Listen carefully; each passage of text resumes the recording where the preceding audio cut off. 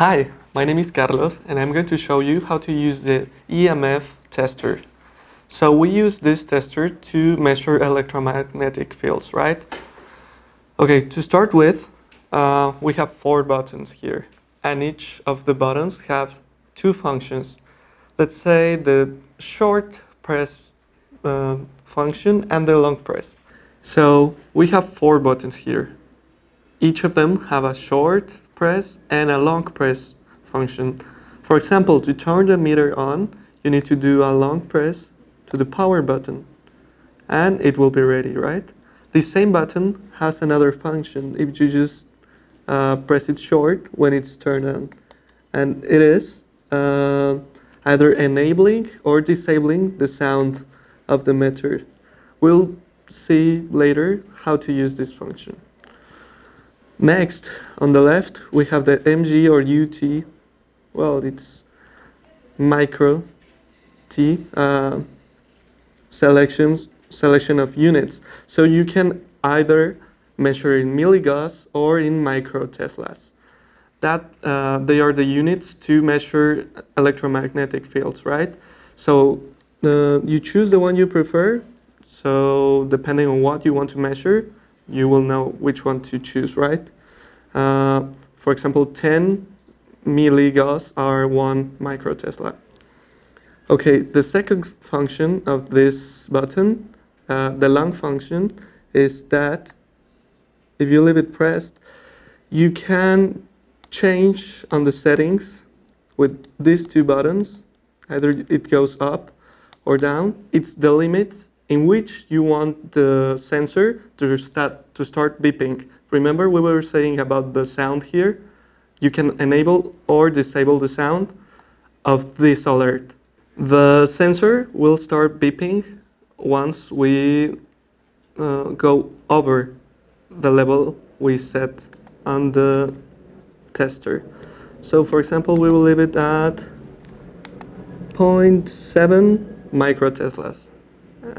Or a little bit lower even, 0.5. Okay, so once it's set, we just press this again and it will be set, right? Okay, so the long function of this button, turn the light on or off if we are in conditions in which we need some backlight in order to see the reading, right? And the short function of this will be having 3 functions here. The first is that whenever we're measuring something, the numbers are going to start changing and measuring, right? If we want to freeze this reading, we just press this button once and it will be hold. And if we press it for the second time, it will just register the max we've got, the max measurement we've got. So last but not least is the temperature button, in which we can change the units in which we measure the temperature. It can either be in Fahrenheit or in Celsius. And the long press of this button will allow us to turn on or off the function of timer, in which, for example, if it's on, if we forget and we leave our device turned on, it won't consume any battery after 10 minutes. It will automatically turn off. But if we turn it off, it will continue to measure and show some readings until we turn it off manually with the power button.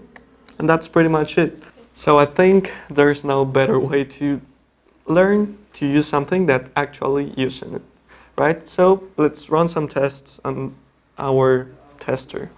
For example, right now we have it in milligauss, the beeping sound on, and our alert will be at 0.5 microteslas, which is 5 gauss. Okay, let's just use this button to change to microteslas, so we have the same measurement. Right now it is not showing any measurement because we don't have anything to measure right now. So, for example, let's just turn this thing on.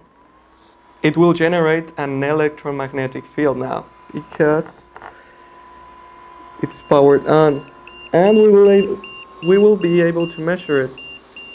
Once that we have it here, for example, we can do several things. Remember, we can mute it. We can do that if you find it annoying. Uh, just with this button, it's really easy. Or if we want to change to milligauss, we can do it too while measuring. The other two functions in which we have hold, it will just maintain the lecture we had just now. And if we use the max one, when I scan it several times, and then put the power in a higher level, it will just get its highest lecture. That is 171.7 microteslas for this little fan. Now we can try and measure something else, like this little dancing flower, right? And it goes over our limit that we set of 0.5 microteslas. So that's how we can know what's the magnitude of the field the electronic things are, our electronic stuff is making. And yeah, just use it to measure whatever you want at home, so you know which of this can be harmful or not to you. And well, that's pretty much it. Enjoy your product, and thanks.